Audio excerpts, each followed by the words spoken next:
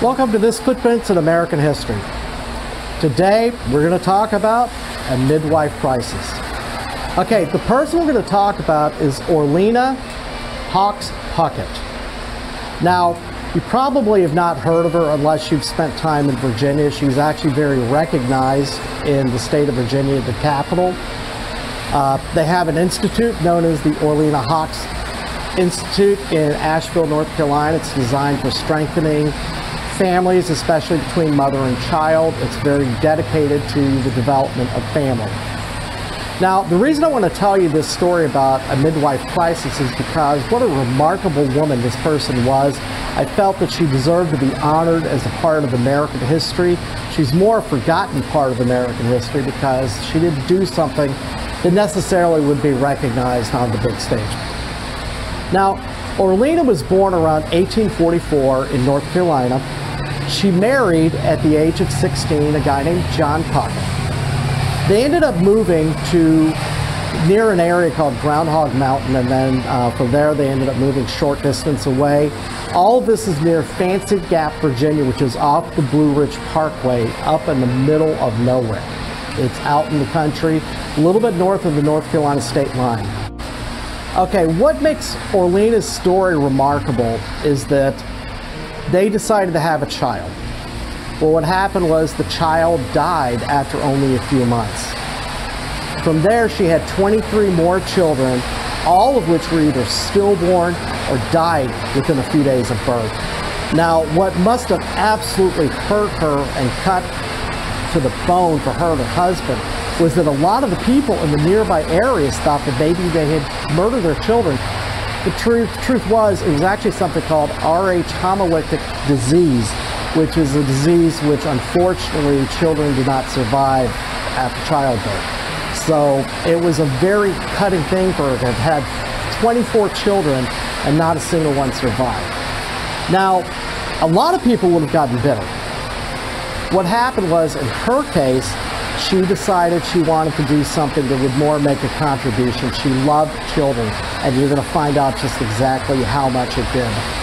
Her love for children was out there. She ended up becoming a midwife. Now, ironically, she really was illiterate. She didn't know how to read. They don't even know if her name for sure was Orleana. It could have been Orlean. There were other different spellings that were similar to it, but she's mainly recognized under the name Orleana, but it's still not totally clear. She decided she wanted to help women with childbirth. She started this, she was almost 50 years old when she decided to become a midwife. And she started traveling all over, as far as 20 miles away, to help children in the act of childbirth. Now, what's remarkable was that when she died in 1939, 1938 was the last childbirth she helped with. But over 1,000 babies are believed to have been delivered by her. Every single case, the mother survived, the child survived. All of them grew up to have prosperous lives, or at least reasonable lives. She did this because of an act of love. Now, this act of love was actually something that was actually quite remarkable. In fact, just not because of Orleana, but it was so recognized, the importance of midwives and childbirth in those days, late 1800s, early 1900s. You have to consider, out in the middle of nowhere, a lot of these women had to go out there and help. A lot of times, because you're so far from the nearest hospital, the nearest place where a doctor might be, that you have to have proper instruments, and we don't even know exactly what instruments she had. Now, in eastern Kentucky, that recognition of the situation created a school where they were training women to be midwives and helping them with horseback, to give proper training to them so that they were able to help develop it. And that school, by the way, for midwives is still in existence today. You can even go online and take courses to learn how to be a midwife. So a lot of this was so important, and what she did as was recognized because she delivered literally over 1,000 babies, and this was beginning right around the age of 50. So Orleana's house, incidentally, she lived in a 2-floor house. They ended up tearing it down because of construction of the Blue Ridge Parkway. However, one of the cabins that was on the property is still there at mile 189.9 in Virginia near Fancy Gap if you want to go see it. However, I wanted to recognize Orleana, and I'll have the information on here of the name of her institute and what the recognition she got in the state of Virginia. In the meantime, I hope you enjoyed this story. It's so rare that you hear stories of a lot of women that made contributions like this to history. Yet the fact that after she had lost 24 children of her own, people thought that her and her husband had possibly killed the babies, when in actuality it was a disease. And then here she turns around and becomes a midwife and delivers 1,000 babies, all of which survive. That is a remarkable story. And if you like this story, please give us a big thumbs up, like and share, subscribe to the channel, and if you get the chance, ring the bell. That will give you notifications for future videos. We have a lot of other great stories coming up in the near future. I hope you guys have a great day, fair winds, and following season.